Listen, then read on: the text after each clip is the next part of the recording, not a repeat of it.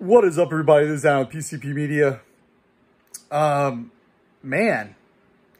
y'all heard about what happened to Larry Vickers? Oh, you haven't? So, homeboy Larry Vickers has been raided by the ATF, and they have taken all of his guns. Boy, there's not too much more going around about that. Most people believe that he allowed his SOT to lapse.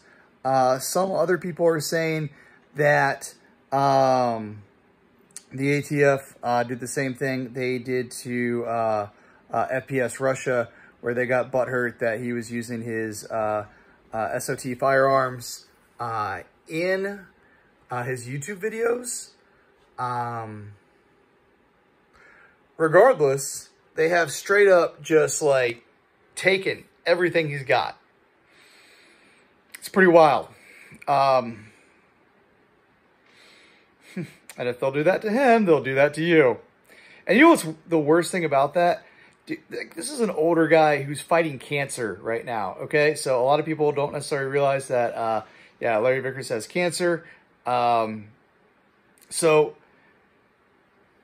yeah, it's like they picked a kind of like an easy target, okay?